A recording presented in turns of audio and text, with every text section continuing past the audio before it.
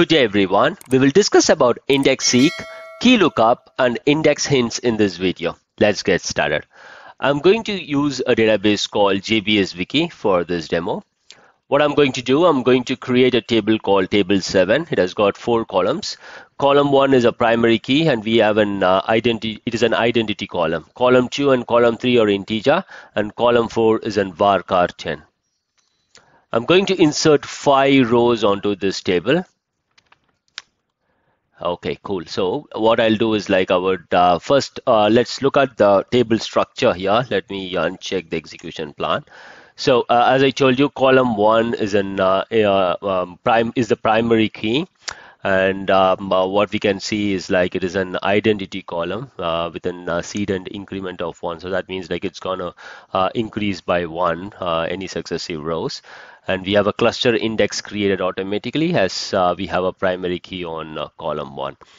Moving on, I'm going to execute this query. Basically what I'm doing is like we have a predicate of column 1 and I'm going to select column 1 from table 7, and the predicate, as I told you earlier, it is column 1 is equal to 1. So let me execute that. And what I'm seeing is like, since we have a cluster index on this particular table, we are going for a cluster index seek. Next query that I'm going to run is like, as I told you, we have 4 columns in this. So this select query, the predicate is on column 1, but I'm going to retrieve column 2, column 3, and column 4. So let's look at the execution plan for this and see what we can see. So here, again, we are getting a cluster index seek. Okay, cool. So now what I'm going to do is like, I'm going to run this query, which is kind of similar to the previous one. The only difference is like the predicate is column 2 equal to 1, and we are retrieving the cluster index column, which is column 1. It's a simple query. Let's look at it. And what I'm seeing is like this time I'm going for a cluster index scan. Yep, because it is we have the cluster index on column 1. Since the predicate is on column 2, what is basically happening is like the whole of the cluster index is utilized and we are basically going for a scan. And no, we are not getting cluster index seek anymore because the predicate that we are using doesn't have any index. So the this query is basically being serviced by the cluster index that is created as part of table 7. Now what I'll do is like to support this query, I'm going to create a non-cluster index called ix_test on column 2. So let me execute that. So the understanding is like right now we should be getting an index seek because we have column 2 here. And what I understand is like since we have column 1, which is basically covered by your cluster index, I think there shouldn't be any problem. So basically it will be a cluster index, it will be an index seek, and that would be on ix_test. Let's look at it. So as expected, we are seeking using the index ix_test as we have column 2, and this column 2 is present on the this on cluster index. And since column 1 is part of your cluster index, we don't have any issues. So let's run this query. So we know like column 1 is on the column 1 is cluster index, and column 2 we have a non-cluster index called ix_test. So now we are including column 3 here. So what I expect is like we should be going for an index seek followed by a key lookup because column 3 is not in the non-cluster index nor on the cluster index. So let's execute that. So now if we look at it here, we are not going for an index seek followed by a key lookup. Basically, we are going for a cluster index scan.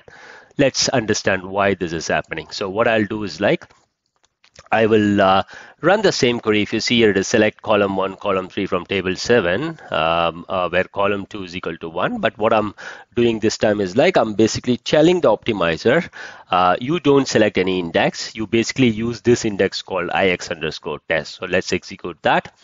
Now, if I look at the execution plan, what I'm seeing is like index seek's cost is close to 50% and key lookup's cost is 50%. That is, what is happening is like we are going for an index seek.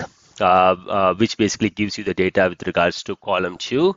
And column 1 is present in the cluster index, but column 3 is not present in the cluster index nor on the non-cluster index. So what happens is like this index seek basically has to go back to the cluster index and then perform a key lookup and get information with regards to column 3. The optimizer was able to understand like if it performs an index seek followed by a key lookup, which will be very, very costly. So that's the reason the optimizer which is really good at selecting the best execution plan. Instead of going for an index seek followed by a key lookup, it basically went for a cluster index scan. So what we'll do to solve this problem is like I'm going to drop and recreate this index called IX test, but I'm going to create it as a covering index this time. So if you look at it here, we are using this column 2 and also including the column 3 which is present in the select clause here. Yeah, so I'm using a drop existing on. So what I'm going to do, it is basically going to drop this index and then recreate with this definition.